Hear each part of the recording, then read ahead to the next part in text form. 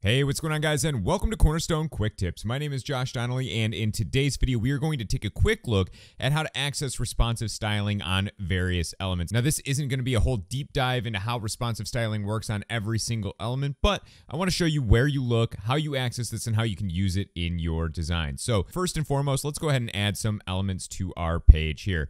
So the first thing we're going to do here is just add a column. This will be our container that we're working with for our design. And then we'll jump up to our elements pane here, and let's go ahead and add in a headline, and let's also add in some supporting text, and we'll style this in just a moment. And let's go ahead and add a button. Now we can play around with our style. So let's go ahead and get our style looking good on desktop here. This might be our H1 that we're working on, and for the sake of this example, maybe it's 4 M's in size, and it is bold, something like that. And then our supporting text here, we want this to be our body copy, so we might do something like that. And then we have our button here, and we're just going to separate this out a little bit here. Maybe we do 4 M's from the content, and we make that button, let's make it green. So we have something like this set up. Now, as we get down to smaller screen sizes, and we're using our breakpoint selectors down here, as we get down to smaller screen sizes, this large text might start to look a little odd. So here's what we can do to address that. And you know what? For the sake of example, let's even go a little bigger on this. So on desktop, we want it to be something like this, but then when you start getting down to tablet or mobile, it starts looking a little weird. So how do we address that? Well, let's start at the top. First things first, we like this. We know we like this on desktop, so it's 8 M's. When we jump down to more of a small laptop size at 1200 pixels here, I'm not totally liking how it starts to break down. So I come over here and we can simply click on the text here that says size. You'll notice I can hover on each of these: spacing, size, weight, font.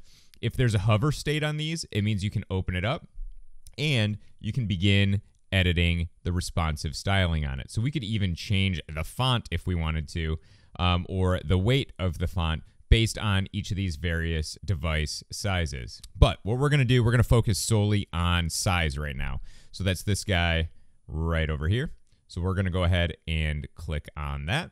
It opens up our sizing here, and we are working in a desktop first environment. So everything is waterfalling down, which basically means if I were to change the laptop size here from 8 to 7, you'll notice that it ripples 7 all the way down. And we can see that here, right? The yellow shows us what's controlling the waterfall, and then all of the blues are inheriting the same, right? But we know that 7's probably not going to work either, so let's go down to our tablet size here. And maybe we want that to stick to about 2 lines. So we're going to come in, and on our tablet size, we'll say 5, and that's looking pretty good.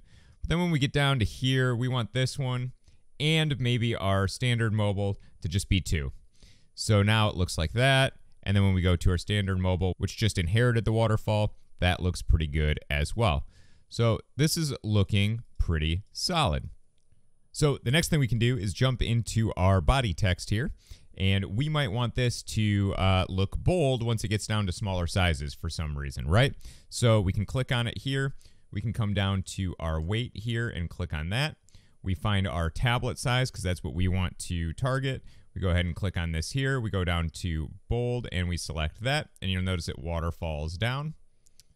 If for some reason we ever wanted to reset this, you simply click on this here and it resets it all back to the default that you have chosen. But let's go ahead and do this. Go down here, go down to bold and select. So you can easily tell when you have responsive styling applied to something, because when you look at the text to the side of it, it will have this gray box around it, and that signifies that we have some sort of responsive styling housed within that.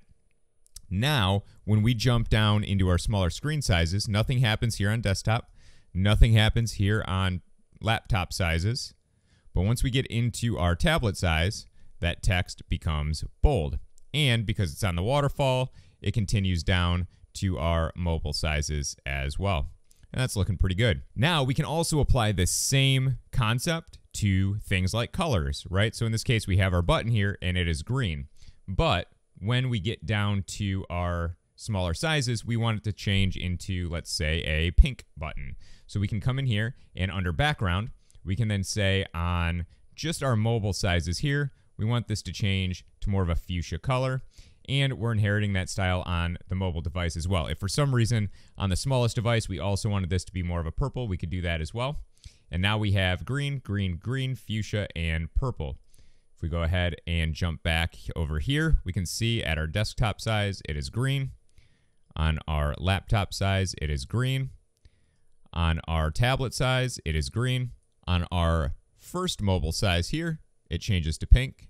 And on our second mobile size here, it changes to purple. Now, that text is hard to read, so we could jump down to our text, and we could do a very similar thing where here on the text color for the smallest size, we change this to white, and we change the interaction style to white as well. And now we go from black text with a green button to white text with a purple button. So you're able to really get down to the granular details here simply by playing with your responsive styles. As always, I hope you guys find these videos useful, and happy building.